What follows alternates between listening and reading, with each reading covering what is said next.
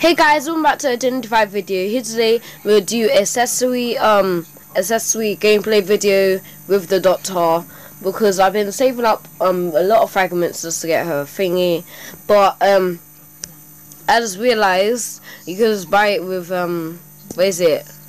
with eco. So like I told you in the other video, I do have thingy, and I might just buy some on ecos on Identify, and then once a new the new character's way came called the I don't know, I just call it the miner, because you throw these mines and then it goes to attach to someone, and then once you run into them, like, it blasts the miner away. See that? I think this hunter's a bot. Literally, he walked straight past me. Why would a actual person walk past you? No, they won't. They will literally tear shock you. If I was the hunter, I would tear shock that person straight, and then I'll just go for another hit, and then I've got like 2 people, because actually, never mind. I've got 1 person actually, because if he went up with me, you have to hit the other one. So yeah. I really like Identify. It's a really fun game. Hope you guys are enjoying the gameplay videos of Identify, because I'm enjoying it myself, and I hope it goes both ways. I just need to rescue this person over here. That's one of my challenges, and soon I'll be doing the Doctar story mode, because I've unlocked it, because from this challenge, from this rescuing this person here, I do have completed all my thingy, so I can now do the story version. I'll do a story version for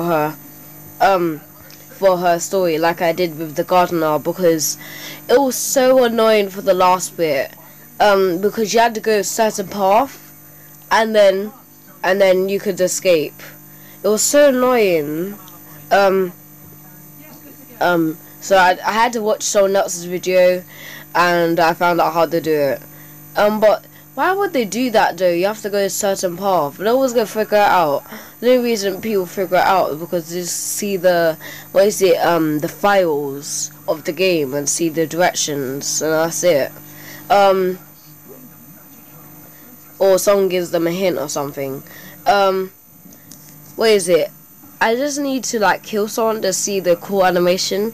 But the thing I'm wondering, can the actual hunter see all this big animation happening around me when I'm healing myself? Because then I might have to take it off, maybe, because once I'm doing rank modes, everything counts. I just complete that machine. I paused it because I thought I was gonna fail completely, but actually do a single trigger.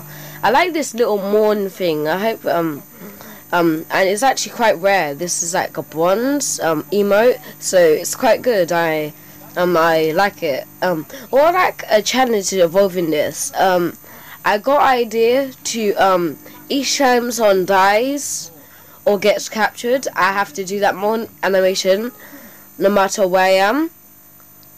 And escaped. Please like and subscribe. I hope a lot of people escaped. 1 AFK person, 1 person won in. So please like and subscribe, and bye.